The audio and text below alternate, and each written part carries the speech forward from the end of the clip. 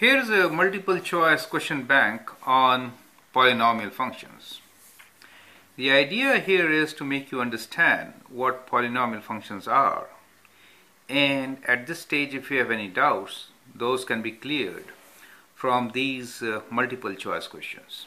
Okay, so let's try to read and understand. A lot of questions are based on concepts. The question number 1. Polynomial function in one variable is of the form of f of x equals to an x to the power of n plus an minus 1 x to the power of n minus 1, so on till a0, where coefficients a0, a1 till an are real numbers and n is a whole number. That is the definition of the polynomial functions which we are dealing with here. Remember, they are one variable polynomial functions. Now the question here is, which of the following is a polynomial function? So I have given you 6 of the functions here, and only one of them is a polynomial function. So go through this list and figure out which one is a polynomial function. More than that, what you should do is reason out why others are not polynomial functions. See, it's a learning process. It is not your test where you just mark one correct answer and move on. You know, the idea of this question is to make you understand the definition and what each and every term in the definition is, right? Now, option A, f of x equals to square root of 2x minus 1. Is it a function? Well, square root of 2 is a coefficient of x, and x is, the degree of x is 1.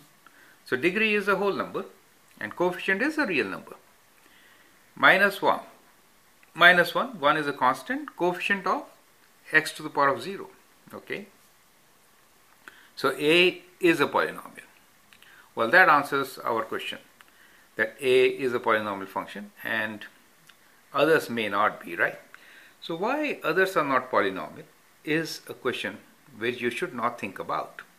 F of x equals to sine x square. Well, sine is not a real number, right? So whether you're considering this to be a coefficient or a part of x, so it doesn't really fit into our definition of each term a n x to the power of n, right?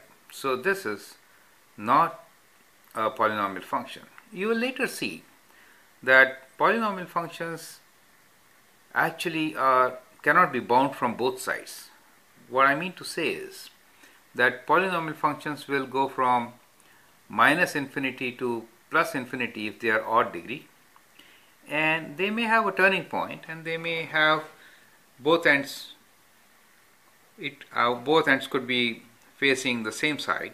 What I'm trying to say is that a polynomial function may have an absolute minimum or an absolute maximum, but then it has only one bounding on the range. Sine function has bounding on both the sides, right? Sine function, the basic parent functions between plus and minus 1, right? So it is bound from both the sides. So sine function is not a polynomial function. C, 1 over x. Here x is to the power of minus 1. Remember, n is a whole number, so n cannot be minus 1. The degree. F of x equals to 2 square root x. Here, what is the degree of x? Half, which is not a whole number, right? E. F of x equals to x square plus 2xy. We have two variables here, so it's not a polynomial in one variable. And f of x equals to x to the power of 2.5.